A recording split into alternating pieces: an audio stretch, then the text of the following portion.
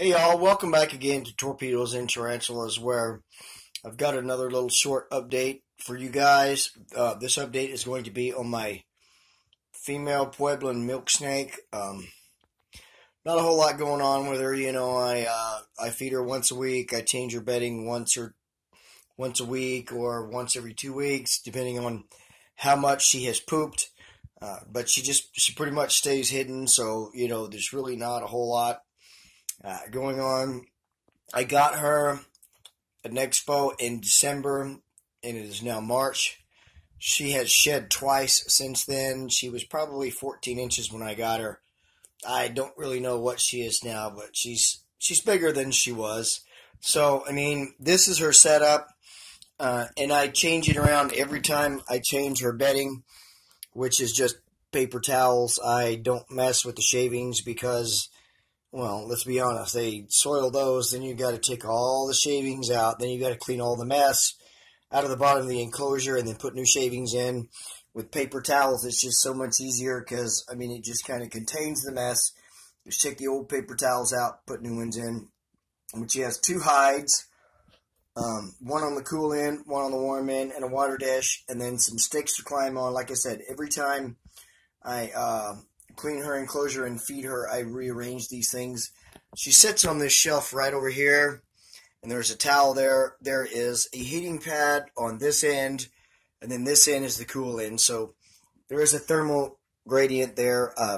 The good thing about milk snakes is they are very easy to keep. They're very hardy, and they don't need special UV lights or heat lamps or anything like that.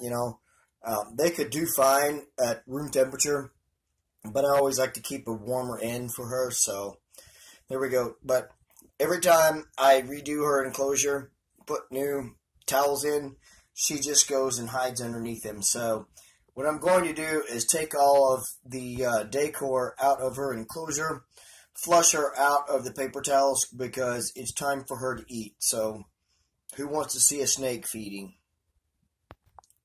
Alright, so I got her awake and out of the paper towels where she was hiding. Now let's see if she is interested in a large Pinky Mouse. This is a game that we do every time she runs for a little bit until she figures out that I'm trying to feed her. And then you can tell eventually when she starts to figure out that I'm trying to feed her, because that tongue starts working, and then she will grab the mouse. Now, this is a large Pinky Mouse. This will be her first large Pinky. I have been feeding her small Pinkies, and in the last couple of months, see, there you go. In the last couple of months, I've been giving her 2 large Pinkies per feeding, so she's got that one kind of wrong, but I expect her to figure that out. She just got it by the front legs there. But she will figure out real quick how to swallow that thing. Like I said, this is her first large Pinky, so she'll figure it out. But there we go, guys. That was my update on my female Pueblan milk snake. She is doing fine.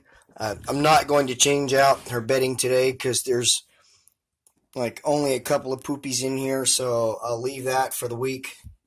And then I will change it out next week. She's not quite sure what to make of this because normally she has smaller mice than this, but I think she will definitely figure it out and get it swallowed. I don't know if you can hear that in the background, but my dogs are playing, and one of them's barking at the other one, trying to get them to play there. Get her to grab this thing by the head. She keeps grabbing it by the dang middle of the front of its body there. So there we go. I'm going to end this video because you don't want to see this, but I'm going to keep messing around here until I get her to take this thing by the head. But that has been the update on my female Pueblan milk snake. I hope you enjoyed it and that you will share this video. Let me know with a thumbs up and a comment if you enjoyed it.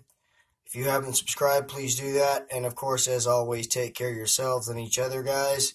Have a great day or a great night wherever you are. God bless.